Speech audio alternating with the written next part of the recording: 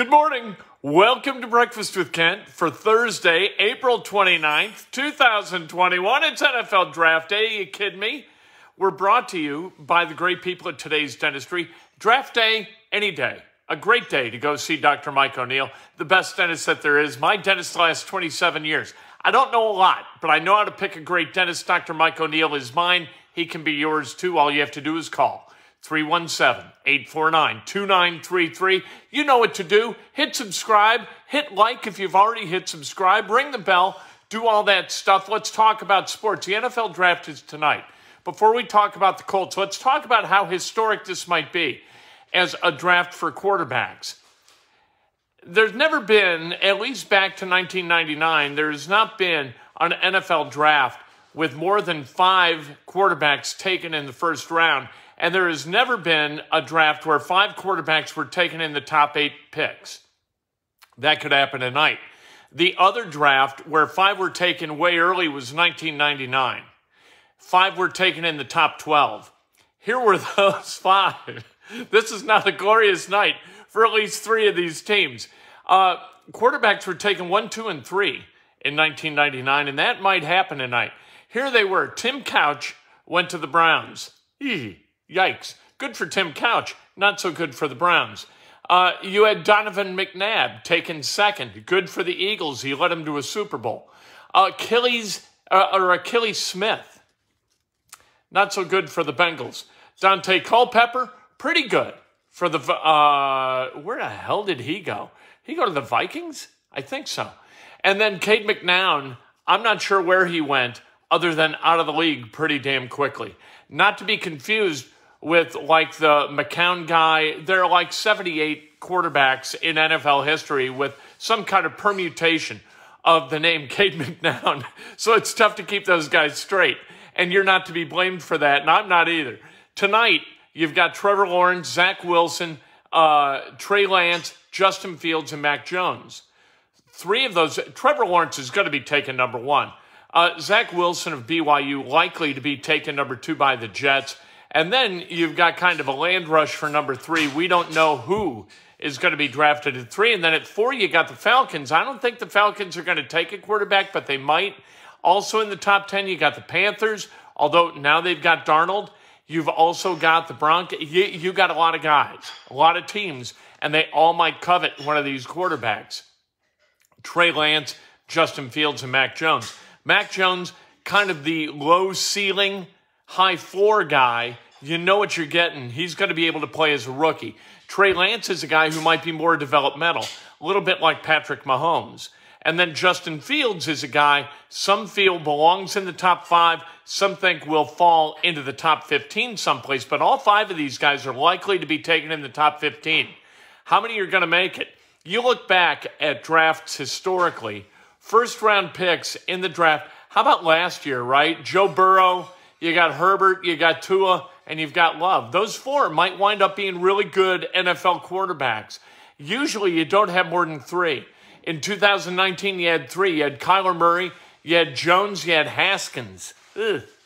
Kyler Murray's been pretty damn good for the Cardinals. In 18, you had 5. You had Baker Mayfield, Darnold, Allen, Rosen, Lamar Jackson. There are 4 guys. Lamar Jackson at 32. 4 who are really pretty good. So it's not unprecedented to have 4 out of the 5 be something and ascend to starting level quarterbacks. But even number 1 picks, and you've had a bunch over the years, whether it was Burrow, Mayfield, you've had Goff, not with his original team. He was taken by the Rams. Now he's with the Lions. Carson Wentz, number 2 in that trade, now with the Colts, was with the Eagles. So, and that was 5 years ago. And those 2 guys, drafted 1 and 2 to be franchise quarterbacks, have moved on to their second teams. So it's not perfect. Andrew Luck in 12 was a franchise-level quarterback. Cam Newton in 11, pretty good. Sam Bradford in 10. Everybody thought he was a hit in 2010. Not so much. He didn't have the temperament to be a leader. I saw him for 2 years up close with the St. Louis Rams. When you watched in practice, you couldn't tell who the quarterback was. You ought to be able to tell who the quarterback is. when you watch practice. You've had other guys like Russell back in 2007, not good. Matt Stafford in 2009, pretty good. Alex Smith in 2005, pretty good. Eli Manning, Carson Palmer, David Carr. Ugh. Michael Vick was terrific talent-wise. So you've had – how about in 1999, you had the first three guys, like I said, they were all quarterbacks. And then at 4, the Indianapolis Colts took Edgerrin James. Who was the Hall of Famer? Edgerrin James was the Hall of Famer. That's how good Bill Polian was back in 1999. All right, what are the Colts going to do in the draft tonight? They're going to trade down from 21 to 26 with the Cleveland Browns. They're going to get 89 or 91 with it. I don't know which. And then they're going to take 89 or 91 along with 54, package those, and move up to 39, 40, 41, somewhere in that neighborhood. And with those picks at 26 and then in the late 30s, early 40s, they're going to get their starting left tackle and edge rusher. That is what they are going to do. There you go. So it is said, so it is written, so it will be. 1 month ago yesterday, Mike Woodson was hired as Indiana's basketball coach. It seems like more than a month ago, doesn't it? Seems like a long time we've been talking about Mike Woodson as the head coach of the Indiana Hoosiers. The gains, other than Woodson, for Archie Miller, which is, to me, a huge upgrade. You've gotten Xavier Johnson from Pitt, Miller Kopp from Northwestern, and Tamar Bates from high school. He is a high school senior down at the IMG Academy in Bradenton, Florida. He's going to come to Indiana. He decommitted or got his release from the University of Texas when Shaka Smart left for Marquette. And so you've got Tamar Bates. You picked up those three. You have lost Armand Franklin, Joey Brunk, and Al Durham. So make your own conclusions about the talent level at Indiana. Has it progressed? Has it moved forward? I think it has. You're going to miss Armand Franklin. You're not going to miss Joey so much because he didn't play a minute last year. And then Al Durham cycled through. He played his 4 years. He's gone. He's going to finish up at Providence with his COVID year. That's fine. No hard feelings. Al Durham. Al Durham was a fine Hoosier for 4 years, and that's all we have a right to expect from anybody. The NCAA Board of Directors yesterday approved the one-time transfer rule where athletes of all sports are going to be able to transfer one time without having to sit out. They get immediate eligibility. This, if you have used the one-time transfer, you cannot be an immediately eligible grad transfer. That's your one bullet. That's it. If you transfer after that, all those previously thought to be kind of punitive rules are still in effect. So there you go. It has been the case that you've been able to do that in a lot of sports, just not in baseball, ice hockey, then men's and women's basketball as well as football. Oddly, the sports where you can make money have not been covered by that one-time immediate eligibility transfer rule. What are the problems with this rule? And there are problems with this rule. Make no mistake, this is not a perfect rule. This is not the NCAA making things cleaner for college basketball. That's not what happened as this thing was approved. This will tempt players to transfer. I don't think that transferring is a great option. I don't. Here are the problems, though. It gives people an out. You are able to, without consequence, run from adversity. I don't think that's a positive. You interrupt your education. I don't think that that's a positive. You break from friends. Embracing disloyalty, that's a problem. And it gives parents power. That's a problem, too. They've got kind of an option. They've got somebody, coach, well, then my boy's going to go play for somebody else. That's not a good place for parents to be where it comes to communication with coaches. It's not going to be a net positive for college basketball fans. All right? That's life. You don't hold these people hostage at their current university because it's good for them.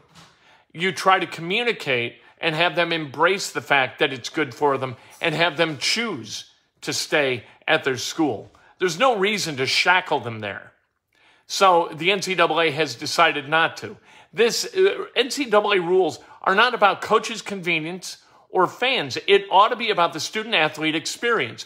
And if kids want to bounce, they should be able to bounce. That should be it. Now, one time, I'm good with that. I don't want kids changing teams. I don't want everybody to go like Justin Sarasoli on college basketball. He went from like Ole Miss to Seton Hall to Loyola. I don't know where he wound up. I don't know if he finished at Loyola, but he was everywhere. I don't want kids to do that. College students pledge a school, go to the school. But if there are problems, serious problems, they ought to be able to bounce without penalty. I got no problem with that. And the NCAA, like I said, shouldn't enact rules to protect collegiate athletes from themselves. That's not what they should do. Should the Pacers tank? They got a game tonight against the Brooklyn Nets. Pacers not very good. They're 29-32. They don't have to tank. They're going to lose. All right? You've got Miles Turner, who's out. Domas Sabonis has been out for a while. Lamb has been out for a while. You got a lot. T.J. Warren's been out all season. You got a lot of guys out. Goga Batanz is out. So they don't have the talent to win. They don't have to tank. I don't think you should ever tank. I don't think that losing should become a strategy toward winning. I don't think that makes any sense. I think once you're a loser, you're a loser. I don't think you embrace losing as some kind of operational standard in order to get winning. Now, if the Pacers fall out of the playoffs and they get a lottery pick, and that lottery pick brings a seriously talented person into their team, I think that's a net positive. But you don't go into any game with the idea, hey, we're really going to crap this one up. We're going to lose here. And because we do that, next year we're going to be really good. We haven't seen that. Sam Hinkie tried that with the 76ers. Have they won a championship? They have not won a championship. It didn't work in Philadelphia. It's not going to work in Indiana. Let's let the Pacers be what the Pacers are. They're going to lose on their own because their talent, again, injured, and that's the way it goes. Let's celebrate some birthdays on this draft day. It's glorious. We're not going to have to, after today, we're going to have to talk about Jalen Phillips or Joseph Asai or Penei Sewell or Gregory Russo or any of these guys that we have spent an odd amount of time. I feel like I'm the biographer for these people. I'm looking at tape of these people playing in games I could care less about in order to try to figure out whether Kwity Paye can get to the quarterback in the NFL. That's insanity. What are we doing? You're doing the same thing. We're out of our minds. After today, we're just going to have to look at one of these guys because one of them is coming to the Colts. And then tomorrow, they're going to get one guy. And then on Saturday, there's going to be a lot of guys because Chris Ballard loves him picks. Birthdays, Becky Moore, the great Jeff Lee, celebrating a birthday. The great Tony Severino. We celebrate all Severino birthdays. Julie's celebrating the Severinos' birthdays. And any day you celebrate one Severino, you celebrate them all. Sales manager at WTTS, by the way, doing a great job. Jim Striedelmeyer, also celebrating a birthday. If today's your birthday, you celebrate like hell. If it's not your birthday, you celebrate somebody else at his best done with an honest and specific compliment. Today, talking about the NFL draft. One more time, talking about the NFL draft, what the Colts are going to do, who they're going to get. We'll talk about that later this afternoon. We'll also talk about the transfer rule because I think it's kind of important. And how we view this, I think it's kind of important for us as fans of college basketball. So we're going to dig a little bit deeper into the transfer rule. Can't wait to talk to you then.